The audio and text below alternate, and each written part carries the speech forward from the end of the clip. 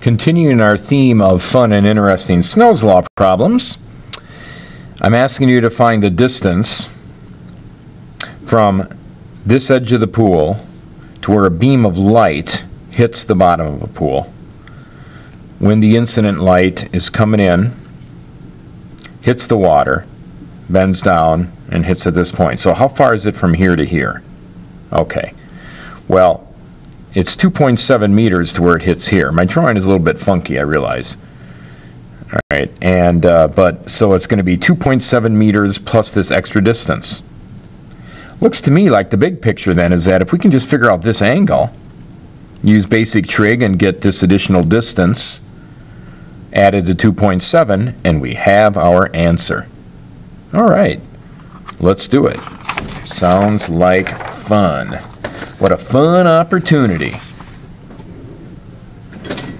So I will reconstruct what I need to here. So here's the edge of the pool. That's the pool. And the water is at a certain height. I'll draw kind of a semi-squiggly line there. And we have 2.7 meters to where the beam of light hits. And it's hitting right here, so we have a normal. This is 2.1 meters. In other words, the water is 2.1 meters deep. So that's going to be useful. And here comes the beam of light, and the beam of light is such that this is 1.3 meters from here to here. 1.3 meters. 2.7 meters. Okay. So the first thing I'm going to do, well, we have our incident angle, and we have our, so we're just going to bend toward the normal, because n is 1.33 for water, n is equal to 1 for air. So it's going to bend toward the normal and hit here somewhere. All right. If we extend this all the way down, I want to reiterate, this is 2.7 meters to here. So as far as what our answer is, then added to that, we need this distance x across here. So if we can figure out the refracted angle, we figure out the refracted angle, and then consider that the total distance d is equal to 2.7 plus x, we just need to solve for x. And we know that, I'll write it up here, I guess, tangent of theta r is equal to opposite x over adjacent 2.1. Therefore, x is equal to 2.1. All right, you got the idea. 2.1 tangent of theta r. There it is, 2.1 tangent theta r. So this is equal to 2.7 plus 2.1 tangent of the refracted angle. That's our answer. Ooh, I kind of like doing that because this problem is perhaps a little confusing. We've sorted through the high-level issue here. The big picture of what we have to do has just been sorted through, and it comes down to this. Find out this distance x, which is just 2.1 times the tangent of the angle. So our job is to find theta r, and of course we'll do that by getting the incident angle, using Snell's law, and getting the rest of it. So let's see, we have this. Let me do one more piece of geometry here. The incident angle, we have this, if you can visualize this right triangle here. Okay, then we have that the tangent of theta incident, the tangent of the incident angle is equal to opposite over adjacent. The opposite side is 2.7 meters. The adjacent side is 1.3, right?